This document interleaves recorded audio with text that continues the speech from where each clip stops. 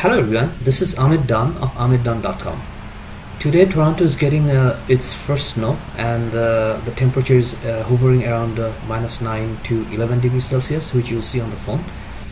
And I thought, what would happen to the GoPro if I leave it on my balcony for about an hour doing the snow time lapse.